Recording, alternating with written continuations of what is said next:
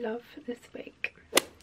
Hi guys, we are in my favourite month of the year, October. It's spooky season, I love it, I live for it. And this year I'm going to be doing 31 days of Halloween makeup tutorials here on my YouTube, as opposed to 20 last year. And also they're going to be very different random looks throughout this month. They're not all going to be skull themed like they were last year, because that was hard to try and think of 20 different skulls. I don't want to put myself through that again. But this year's just going to be a mix of all sorts. I've got a lot of different looks, some old Disney villain style tutorials, I've got some skulls in there, I've got some glittery makeup tutorials, some really gruesome ones. I'm also going to be doing some that are quite kids appropriate as well, so if you're watching this and you've got children and they're going to a Halloween party or you're taking them trick-or-treating, some of these may be suitable for that as well. And they're really easy to follow. I'll be talking you through what I'm doing in each tutorial. And so yeah, if you're new here, my name is Cazabella. I generally tend to make an appearance online about this time of year.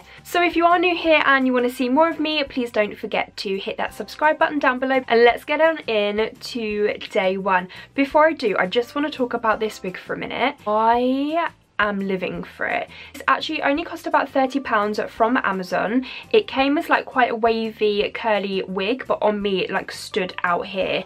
So it is synthetic. I did go ahead and flat iron it on a very low heat, and I just love how it's come out. Just can't believe that you can get such good quality wigs like this. This isn't sponsored, by the way.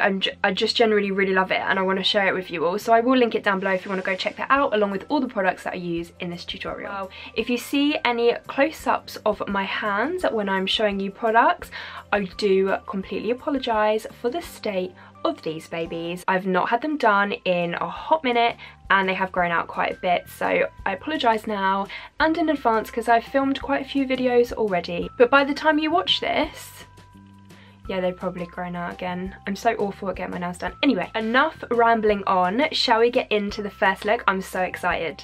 Now, even though I said I did skull themed makeup last year and 20 looks on that and I found it quite difficult, I am kickstarting this series this year with a skull themed look. I promise you it's only like one of maybe 4 or 5 throughout this month that I'm going to be doing, but I put on this wig especially for this look. Okay, you'll see.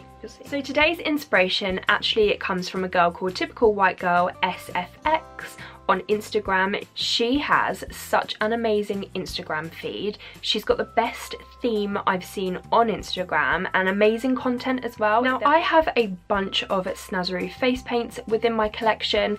Snazaroo face paints is all I ever use. If you know of any other face paints that give off just as good quality as these ones do, or that you think have a better formula, can you please comment down below and let me know what other ones to try out, because I'm really in an experimental phase right now where I just want to try lots of different products. Not that I don't love Snazaroo, because I absolutely do, but sometimes it's fun to change it up a little bit, you know? So I think these are the main colours that I'm going to use today. I'll of course have my trusty black one, and then I've just got a bunch of different rhinestones and glitters that I want to experiment in this video as well. Okay, so if you are just excited for spooky season as much as I am, please give me a like down below. I want to know how many people love October just as much as I do. It's the start of all my favourite festivities coming up. So we have Halloween here in the UK, we have Guy Fawkes Night in November. We've got Christmas, we've got New Year. For you guys in America, you have Thanksgiving. It's just such a fun time of the year. Okay, shall we get started? Let's get started. I think I'm actually gonna start with this area here rather than my face, because I kind of want to just carve out the skeleton bones. They stress me out so much because I never seem to get them right. So I'm gonna start off with that.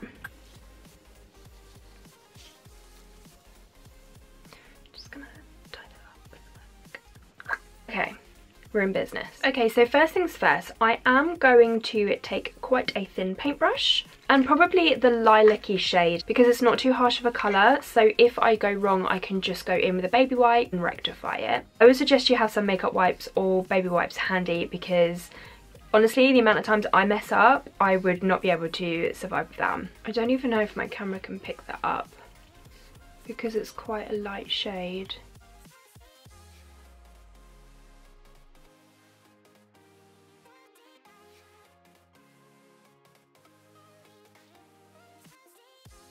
made the paint too watery. It's not literally picking anything up.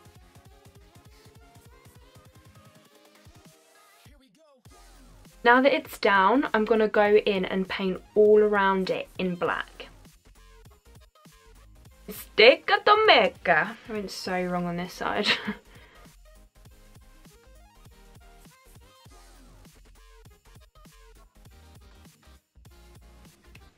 Something like that. Goodbye, double chin.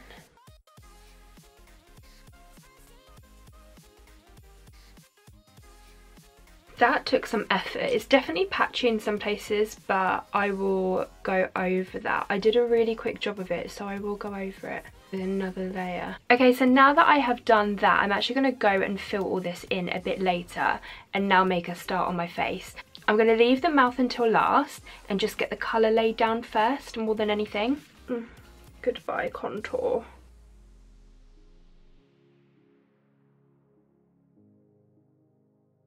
Definitely painting down my baby hairs right now, can you see?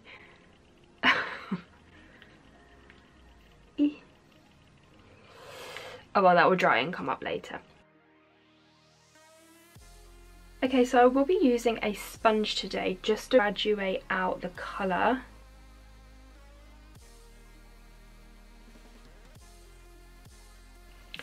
To fade out the colour, that's what I was trying to say. So I'm going to go back in with the black and just carve these bits out here.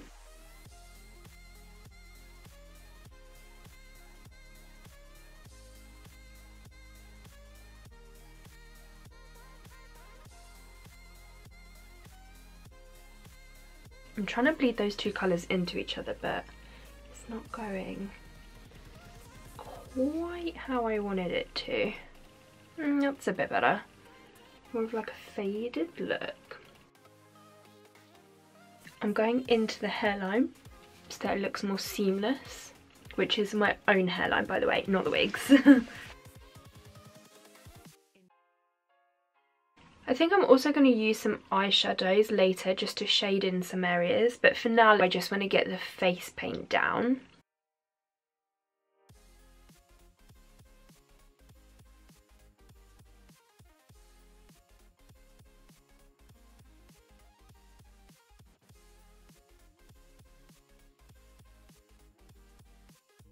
She has quite pinky cheeks in this picture, so I think I'm just going to go in with the sponge and the paint rather than painting it on with a brush. Wait, I'm just going to test this on my leg a second. Oh yeah, that's not too bad. Okay, let's do this. Maybe I should just use sponges for the rest of this.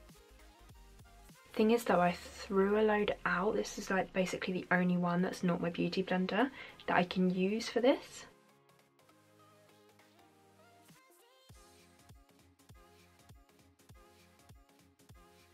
Also, if you do this and you use a sponge, you don't want your sponge too wet, because I just dabbed it here and look what happens. It picks up the paint. Bit of purple just here.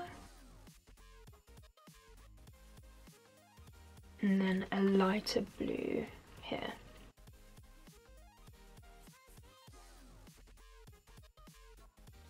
So I'm just going back in with the pink and I'm very lightly tapping up towards my eye just to cover some of the skin. Now I am going to paint a pop of pink right underneath my eye.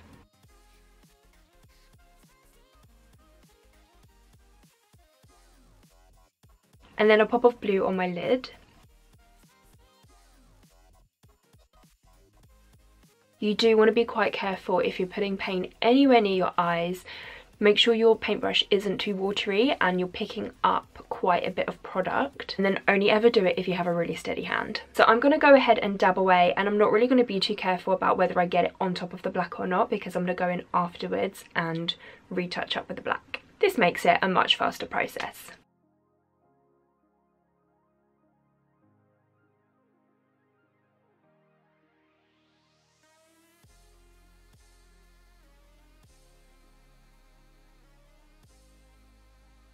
Now I'm just going in and touching the black back up. Now some of you might be questioning why I didn't do that process first, but I find if you try and paint black over a colour that's already on your skin, it's quite hard to cover up because the black goes like a grey colour. However, if I've got black down first, then I go over it with a bit of colour and then touch back up with black, I find it darkens just that little bit more. I don't know if that's just in my head or not, but that is why I've done it this way. That is looking so much better. So now I'm going back into the face. I do apologise because I'm jumping from one thing to the other right now. Why is my chin looking like that? Next up is the mouth. I'm going to use black paint to draw out the middle part of it, and the teeth in this picture are actually quite a creamy colour, so I'm going to use concealer for that part. If you're a bit nervous of doing this part, I would suggest doing this in white paint first so that you can lay it down exactly where you want it and then go in with the black after. So this is the foundation that I'm going to use next, and I'm just going to carve out the teeth.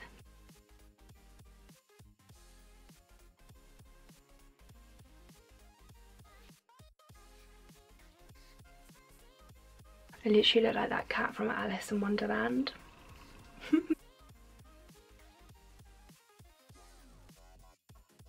Gonna give myself a little nose. Next I'm going to be taking black eyeshadow from this whopping great big palette I have here. Can I just say this was a real cheapie and bargain, £10 Amazon. Honestly, Amazon's the place to go. I'm going to go ahead and shade in the parts that I need to shade in on the face.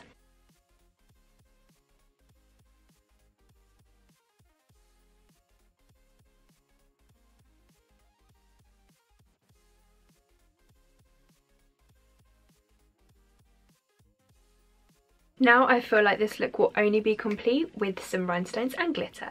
Just so you know, glitter glue or rhinestones glue works exactly like eyelash glue does. You got to wait for it to go tacky first before you stick anything on it.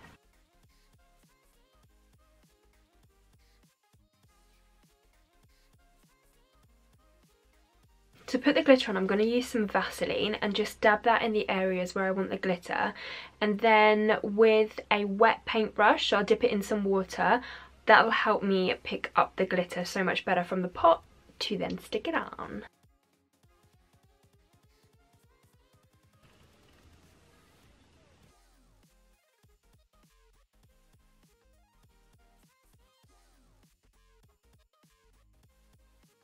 I love that the light boxes behind this camera picks up the glitter so well.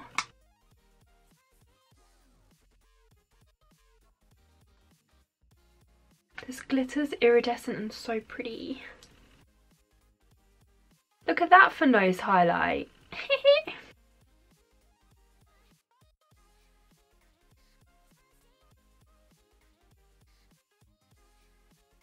And voila! This isn't half as pretty as a reference picture, but I did my best. But I do kind of dig it. This is the look that you could wear with an off-the-shoulder long-sleeve black jumpsuit for Halloween. I'm sorry if I wasn't so chatty throughout this video. I feel like I wasn't, but I'm not too good at concentrating and explaining what I'm doing at the same time, so apologies for that. If there's anything further you wanted to know about this look, please let me know in the comments down below. I will link all the products down in the description bar, as I will do with all my videos throughout this 31 days of Halloween. But yeah, if you like this look, please give it a big thumbs up for me. Subscribe if you haven't already so that you don't miss out on the next 30 days. And I think that's all I have to say, so I will catch you tomorrow. Bye!